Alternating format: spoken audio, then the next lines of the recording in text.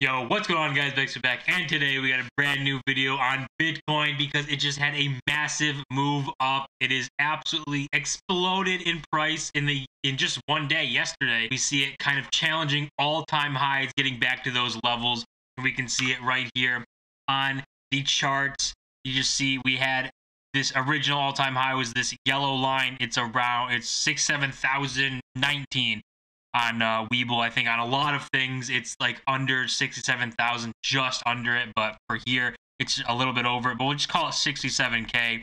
Right now we're at 66,300, almost 400, so flirting with all-time highs right now. Everything looking great for Bitcoin. And if you compared this move where you see this like right here, this peak coming down and then coming back up, if you compare that move just to the hash rate itself, we can see it went down, came back up. If the hash rate is going to tell us anything, we continue moving up in price from here. And not to say anything, but just a couple days ago, I did do a video talking about the hash rate where it was a factor into the price and saying we could see price levels. And I think I even might have called out 66k. I know I said at least 65. If it is a leading indicator, which it has worked out to be in the past, a lot of times, especially this year, then we should see Bitcoin kind of at least tick up a little bit, maybe 65,000. But we still can wonder if it's going to, reach all-time highs before the hash rate reaches all-time highs,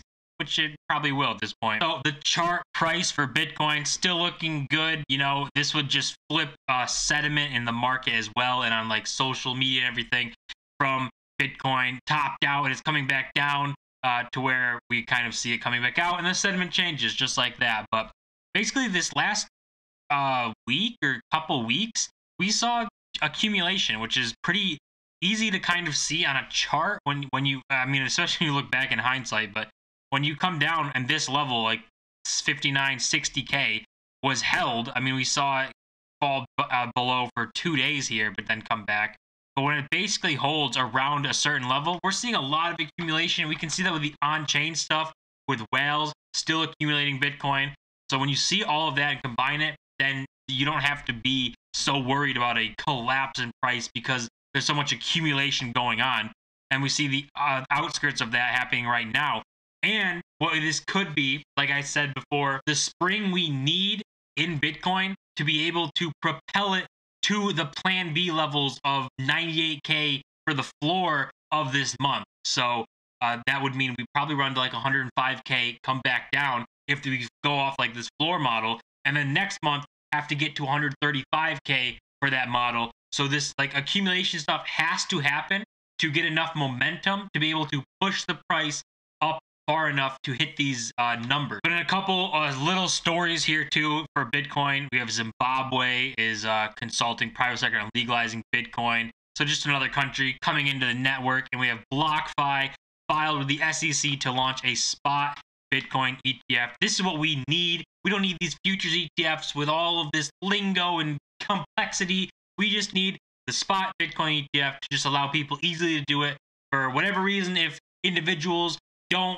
believe in Bitcoin, or it's fugazi and it's just pretend money and it's internet money and they can't touch it, and they can go buy an ETF on their favorite brokerage where they still can't touch the shares, but for some reason makes more sense in their head. This is a bigger move because we can see right here, this is the amount of companies that have filed for a spot-backed Bitcoin ETF or Bitcoin ETF in general. So this is just absolutely massive. So obviously, we see a lot of them. You can see most of them Bitcoin, 3 are Ethereum. So Bitcoin still obviously the main one. And if the SEC is going to approve anything, I think it's going to be Bitcoin before Ethereum and way before altcoins or baskets or stuff. I think they wouldn't even mess with that.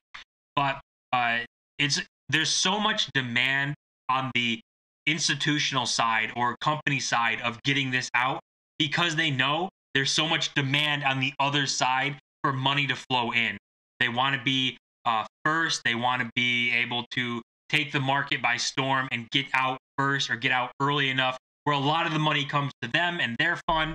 Obviously, that's what everyone wants to do. But just seeing all of these companies, all of the demand that's there on both sides, it just shouldn't be surprising to anybody that this has to happen sometime soon, the 14th, which right here, next big day is 11/14/21 for the VanEck spot Bitcoin ETF.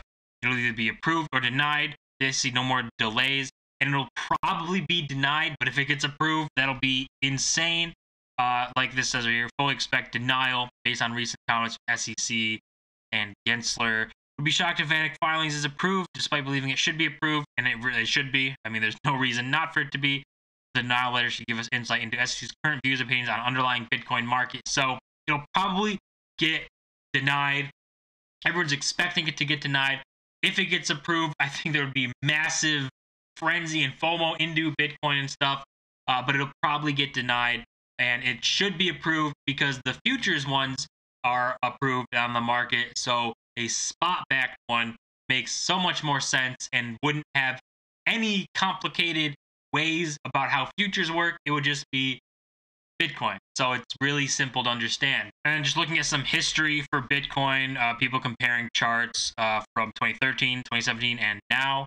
So this is 2013. Obviously, you see UR here is circled. And then everyone has an explosion up in price. And people have compared this much more to 2013 than 2017. So the same explosion up in price would put it to, it would hit a top of like $340,000, $350,000, and then come back down to what, 180K or something like that. So it actually marks the same level, 2.272. I don't know what that number is, but that's the same mark. So put it around 200K. But I do severely think that we are in a super cycle, or the last cycle, however you want to call it. Doesn't mean Bitcoin's going to run to $1 million this year or next year, but we're at enough adoption where countries are adopting it, companies are adopting it, people across the globe are adopting it. So it's no longer this small, like, niche type of idea. It's more mainstream and actually doing things every day. So I think that we aren't going to be able to look to the past anymore in these 4-year cycles based off the halving and mining, selling pressure, and simple types of things. There's way more stuff going on, way more people involved, and much more money involved now than there was before. So I think we continue a slower grind up to higher prices and stuff instead of seeing a bear market for 2 to 3 years or whatever it would be. Because as it stands right now, you can see these charts, it's run up into a collapse, really. I mean, that's 50% drawdown, and then a run up into another 50%, over 50% drawdown. I don't think we're going to see stuff like this. I don't think we're going to see it just explode off at the end of this month to like 350,000 or 200,000. I think we get much more of that slow grind. But that doesn't mean there's not going to be dips or corrections. We saw that earlier this year, it did fall 50%, went flat for a couple months, and then came right back up. So instead of, we have like a condensed bear market here because there's so much demand there. So you do get these smaller dips and stuff where you can basically get what the bear market would be, but in a very short period of time. So I think that's going to be a lot more doable. And we'll probably see like 30% falls or 20% or something. When people take profit and doing whatever they got to do. And then just to finish this video off, we got to look at the longs. We are actually 1.3% away from all-time highs and making a new all-time high. Last time we did that, we had a pretty good run of a few $1,000s. So if this re-hit that, I think 70K is easy to go through. And then maybe we try and get up to like 72, 73,000. But you see longs still exploding. Shorts actually going up as well. So if we see the price continue to go up and break all-time highs, get a little bit more bullish with sentiment and everything, maybe we see short squeezes before these long squeezes that we've been seeing for the last 3 to 4 weeks at this point. But that's the big news for Bitcoin. They have a ton of demand for the ETFs, spot ETFs too. That's what we really want to see. And countries, Zimbabwe, putting its hat in the ring and trying to start legalizing Bitcoin and get that going. As we know, everyone in Zimbabwe is a trillionaire, so it doesn't really mean much there. So Bitcoin looks good on the charts, approaching all-time highs, fundamentally still getting adopted, still growing, and the hash rate, if it does what we've seen it do, would say that we continue moving up in price. So we'll see how that all plays out. And as always, guys, if you smash that like button and subscribe, we're on the road to 1,000 subscribers. See you guys in my next video.